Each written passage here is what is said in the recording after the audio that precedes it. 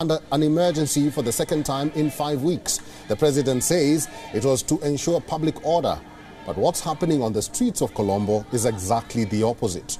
Protests continue as we speak. On the 7th of May, as midnight struck, the presidential order came into effect.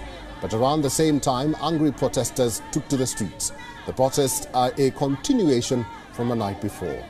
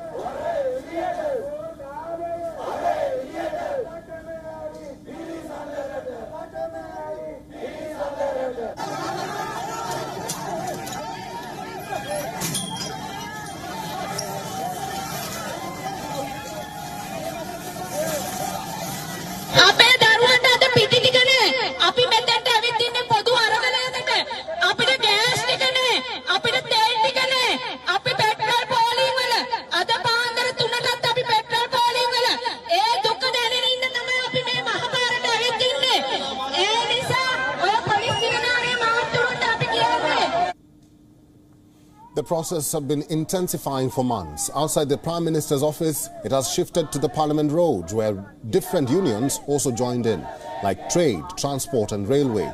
They all gathered with one demand: resignation of the president. Police fired tear gas and water cannons at students who were trying to storm the Sri Lankan parliament. Earlier protests had called on senior Rajapaksa's resignation. But now it seems the public pressure is turning towards the president. Remember, Mahinda is the elder brother of President Gotabaya Rajapaksa. Mahinda himself served as the president of Sri Lanka from 2005 to 2015. The two brothers have dominated nearly every aspect of life in Sri Lanka for almost 20 years. Until recently, they controlled 75% of the country's budget. Together, the Rajapaksa clan has been accused of creating the economic crisis in Sri Lanka.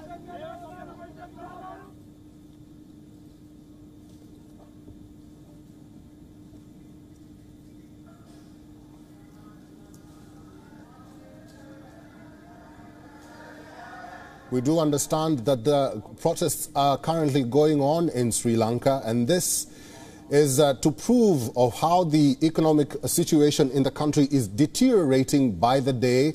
Prices of basic necessities like fuel, food are skyrocketing, and people in Sri Lanka, or Sri Lankans themselves, are angry with the Rajapaksas. They want the Rajapaksa family or the Rajapaksa clan to resign. They are demanding for the president to resign. They also want acknowledgement from the government that this crisis should be dealt with very fast.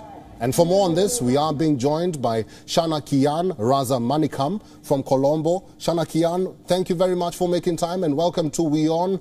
How can you assess the situation in Sri Lanka? What's going on and how can this problem be resolved?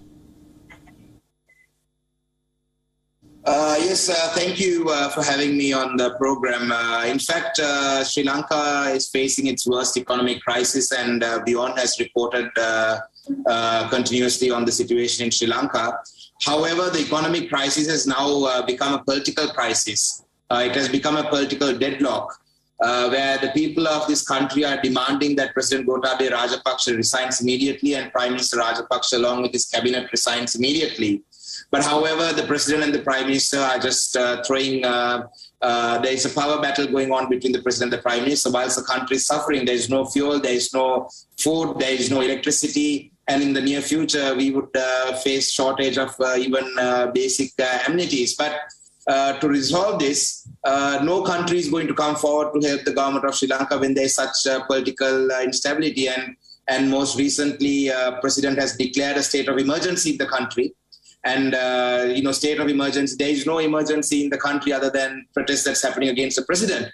So we strongly feel that the state of emergency has been declared to suppress the people who are standing up against the government.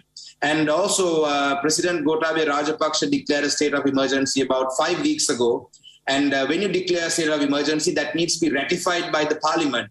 parliamentarians need to vote for it, vote in favor of it. However, 5 weeks ago, when President brought in the emergency law, President withdrew the emergency law himself before it could be